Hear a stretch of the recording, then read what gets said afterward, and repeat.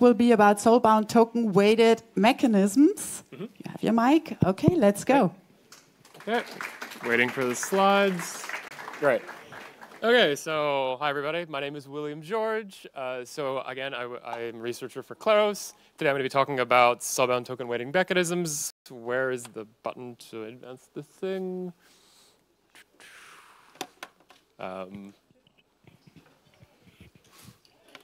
Is it this? What? Sorry for not handling this in advance. Thanks. This, and then I can go back with red? Great. Okay, so this story will be a tale of two mechanisms. So I'm going to consider weighting, like Soulbound weighting in quadratic funding and also in Claros juror drawing, which I'll explain both of these briefly to recap.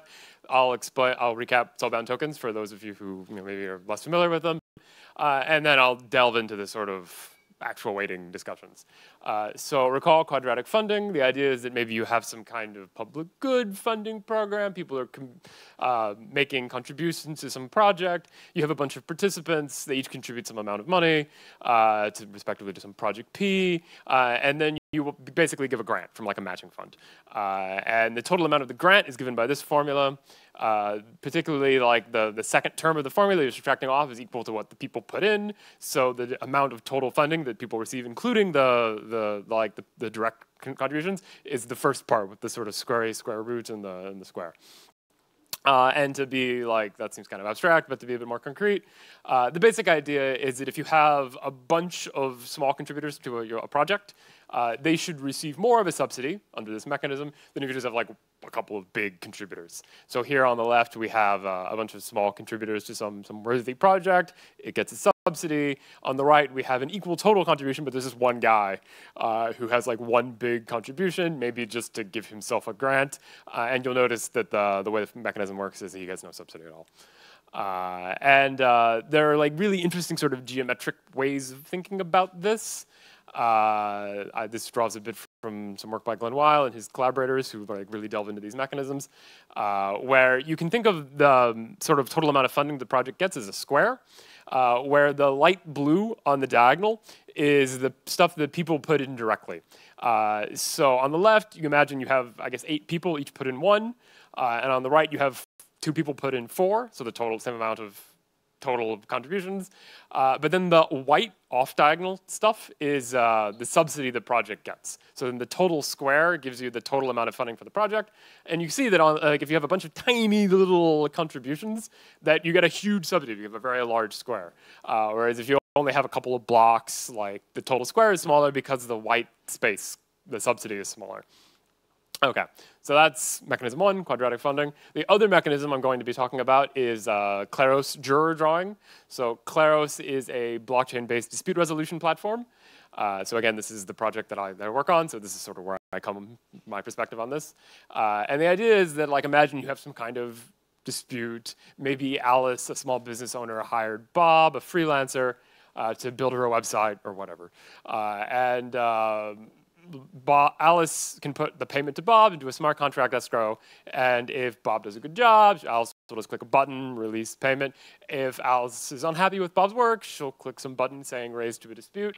And then Claros is a crowdsourced protocol that randomly draws some collection of people from the crowd, and they judge the dispute. They judge whether Bob should be paid or not. And exactly how they're incentivized to do this job isn't so relevant for this talk. Mostly I'll be talking about the random drawing process, but just briefly, the idea is it's a Schelling point mechanism where the jurors, the voters, are supposed to think, okay, like I've read the analysis, I've read the evidence of the case, I think Alice is right, and so I think that the other people will come to a similar conclusion. They'll also think Alice is right, and then they're incentivized to sort of vote in a community kind of way. They're incentivized to vote with the sort of the broad community. There's kind of a notion of appeal, so not necessarily exactly how the other people vote on the random drawn panel they have, but more or less just vote like the other jurors to be rewarded. So this draws from a notion called a Schelling point or a focal point that was developed by Thomas Schelling, who's an economist and won the Nobel Prize, where the idea is that if people try to coordinate, they don't communicate, they tend to gravitate towards special, natural, relevant social solutions, solutions that have some social content. So here the idea is that like people are judging the case, they think there's an honest answer, and among all the answers they could vote, the honest answer is kind of special, so they should vote like that. Okay, so now to briefly recall what Soulbound tokens are, before we delve into sort of the actual content. So the idea is basically that a Soulbound token should be a non-transferable NFT. So this was really an idea developed in the Decentralized Society paper by Glenn Weil and his collaborators, Vitalik and Pua Ulhaver, a few years ago, with the idea that like so since you can't transfer this, it's kind of non-financialized in contrast to transferable NFTs, and they should indicate social information about you. Maybe they have some kind of credential, you've finished some online course, for example, with the TE Academy, and you get a Soulbound token, they do that. Or maybe you like didn't pay back a loan in an under-collateralized DeFi protocol, and you get a negative Soulbound token. And because you can't transfer these sort of accumulate in your wallet. Like, if you really are unhappy with your social profile, maybe you can just like leave that wallet and start anew with a new wallet. You don't want to be too dystopian or Black Mirror with accumulated negative reputation. But if you do that, you like give up all of your good Soulbound tokens. So you have to sort of take the good with the bad, and you develop a social reputation over time. So how are these Soulbound tokens attributed? So they can be attributed by an entity. So you finish the TE Academy course, and they just give you a Soulbound token. It appears in your wallet. Another idea is maybe you could submit yourself to a curated list.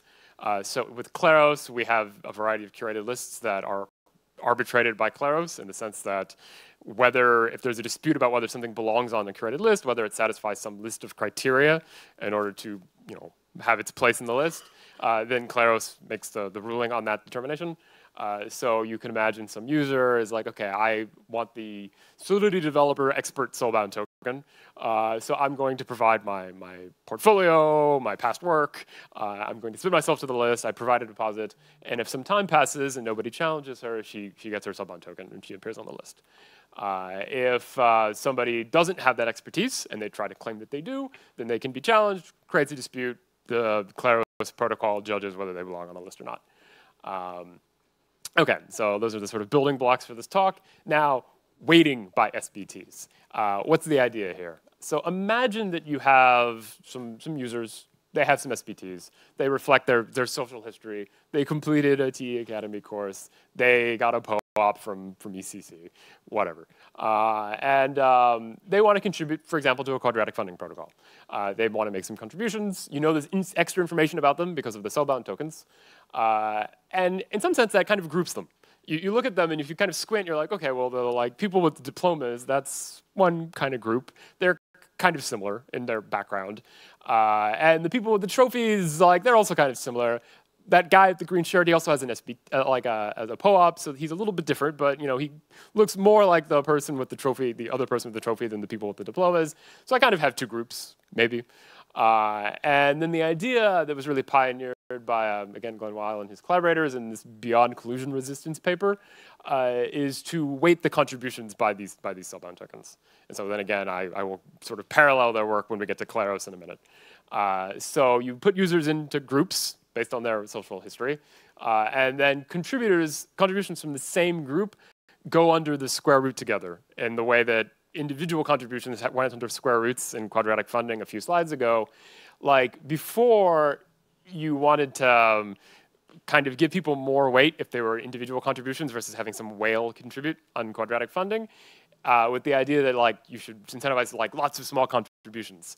And now with the Soulbound weighting, you're like, okay, well, like people who have the same Soulbound tokens, they kind of look the same. They have like a monolithic point of view, and it's great if there are like lots of them making contributions. But I want to fund diverse points of view or something. So I'm going to take the people that have the same Soulbound tokens, I'm going to put them together. I'm going to pretend they're one individual, and then you do quadratic funding as follows. So with our example, we had our two groups. We basically wind up with two square roots. And like you can compute the total quadratic funding with that. Okay, and back to this square point of view, which has sort of like interesting geometry that you can analyze. So you can break it into pieces based on the different groups, the different contributors, and you can look and see, okay, like I have a column for group I have a row, like a row for group I have a column for group J. The pieces on the diagonal, again, represent what they actually contributed, and then everything else is the subsidy. So you wind up with questions about like, okay, like if I have people that are coordinating with each other, colluding, how much can they manipulate the subsidy they're getting? Can they make the sort of white squares, in this case the sort of pale red squares, bigger in a way that's, you know, extracting too much subsidy relative to the contribution they're making? Okay. And then just concretely, a mechanism that Glenn Weil and his collaborators consider is something they call the cluster match, where this is a sort of simple way of doing this grouping. You basically consider how many Soulbound tokens a participant has, and you split them into that many groups. If they have TJ SBTs, basically it's as if they made a contribution of their total contribution divided by TJ to each of the groups, and then that gives you this formula for the total funding for a project, which, you know, explicit example of that. And now moving to Claros, like you can do something very similar, and it's interesting how much of this idea carries over. So in Claros v1, how are people drawn to judge disputes? Well, there's a token they stake, there's a Claros token, and then they're drawn in like a direct linear percentage relation to the percentage of tokens they've staked. And this, when Claros was launched in 2019, or the current version of the Claros protocol was launched in 2019, was the only real tool available to sort of make the resistant to Sybil attacks, people who would try to like get extra drawing weight by splitting up their tokens or something. So here, if you have 15 total tokens staked, I think, the woman at the top staked 5, so she has a third chance of being drawn on any given draw. And this has a very simple security model that in order to prevent like a participant or a colluding group from having more than 50% of the weight, the votes in given cases, if you have like a big panel of jurors, you've drawn a large number of jurors for a given case, is as long as they don't have 50% of the stake, they won't have 50% of the vote. By the law of large numbers if you have a big panel. Okay, that's the same slide. So now for weighting by SBTs, you can do something very similar to the cluster match, where you can re-weight the stakes based on what SBTs people have, because now we have this new social technology. So you can think, again, of like a participant J as having staked, before it was contributed to a quadratic funding program, now you stake, CJ, that's their stake, divided by the number of Soulbound tokens they have. And then their odds of being drawn, well, it should be their reweighted stake divided by the total reweighted stake. What's the total reweighted stake? Well, I can think like each participant like has sort of stakes to each Soulbound tokens as such. I can sum them up inside the square root there to get the like kind of total amount that was staked on a Soulbound token, square root that, and then take the sum over all of the groups. And then you can decompose that in this scary formula way, I'm sorry, into basically a contribution by person. So the thing at the bottom is the amount of sort of reweighted stake for an individual. You divide that by the total reweighted stake, and that gives you the chances of a given person to be drawn. So you can do that as follows. This is an explicit example. Same sort of contributions I think we had before. Again, the guy with the green shirt has 2 Soulbound tokens. So now it's like his stake is divided in two different groups. And if you look at his weight, pretty much because he has like this group that he's the entire stake of, he gets a bit of extra weight because he has a diverse point of view. And when you look at the geometry, the kinds of attack resistance analysis in terms of these square diagrams that Weil et al. Did, it's interesting how it's similar but different in the perspective of Claros, where the decomposition you do of the square, now you decompose it, you can decompose it into like an honest piece and a dishonest piece. You could have done that before, but particularly when you're considering the attack resistance of the system, it's no longer a question of like the attacker trying to make the square bigger, like to extract extra subsidies. Now the question is, can the attacker get 50% of the draws on a given case? And that is equivalent, you can see, if they have a bigger attacker square than the honest square. where again, still the sort of colored squares on the diagonal are what people staked. Before it was the sort of contributions, now it's their stakes. And the off-diagonal stuff, well, for quadratic funding, it was the subsidy. There aren't subsidies here. Instead, it's sort of the extra weight that you give to people based on having good Soulbound tokens. So now the question is if I can like manipulate the squares as like the attacker to come up with a big attacker square by having the right Soulbound tokens to get this sort of extra weighting. And then attacker model of basically you're secure unless the attacker both has a large number of staking tokens and the right collection of SPTs. So it's interesting you have this sort of hybrid security model if you did something like this, where if your mechanism to distribute the SPTs is secure, then like you're more secure than the Claros 1.0 drawing mechanism. But even if it breaks, and like maybe an attacker can come up with some fake Soulbound tokens, somehow get them into the mechanism, then that reduces your staking attack threshold, but you ideally show that it doesn't reduce it too much.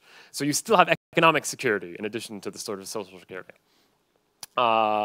And so, like, there's an attack resistance, like, sort of motivation to do this, but there's also, of course, just sort of like a social motivation.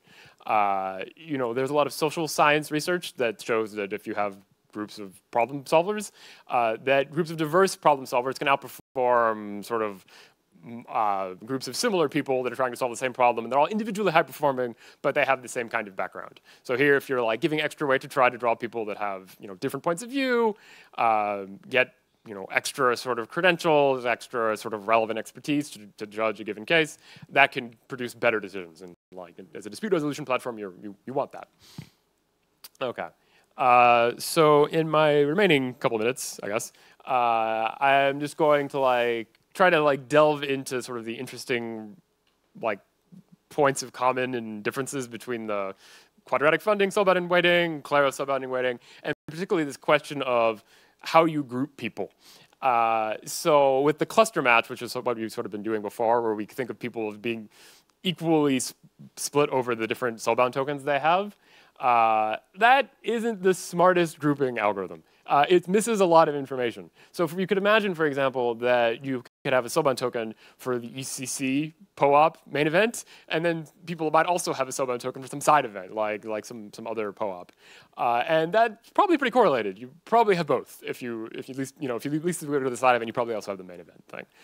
So that extra Soulbound token didn't give that much more information. And you might ask, okay, like, can I have like a better grouping algorithm?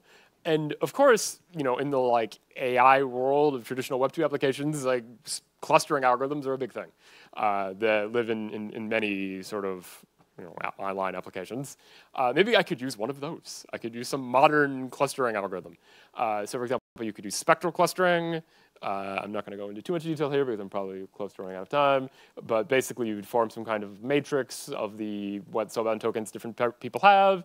You do some linear algebra. You create something called the graph Laplacian. You can look at its eigenvectors, and it turns out if like you actually split people into like distinct groups, disjoint groups, then the eigenvectors read that directly off. And even if you don't exactly split people into like the disjoint groups, like the eigenvectors mostly tell you what groups people are in.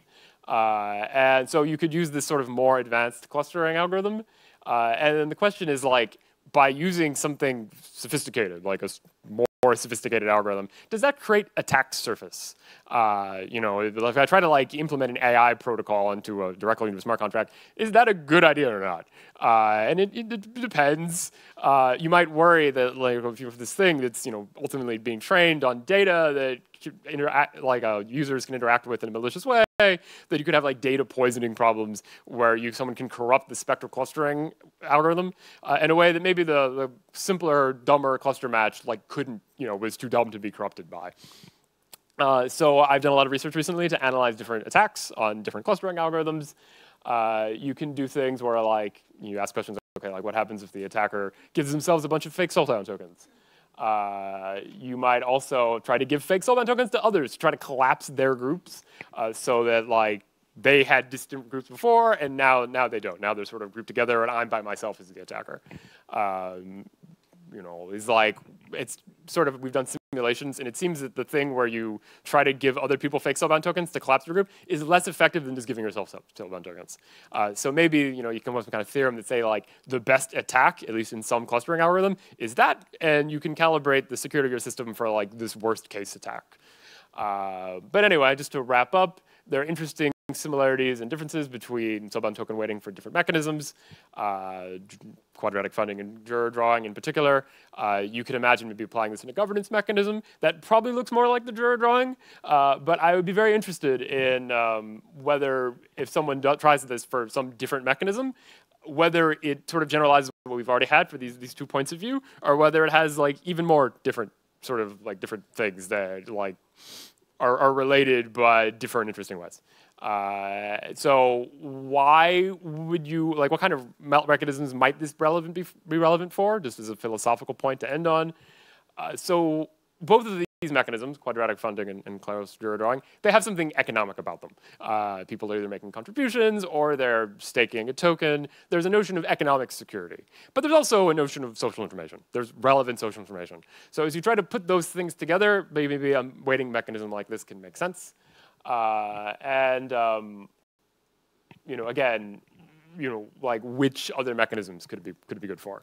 So if you're working on things where you think these ideas could fit into your work, I'd be very happy to sort of talk and collaborate and share ideas. Thank you. Thank you, William. Thanks for this talk. Great inspiration also for us at the Academy and our NFT system.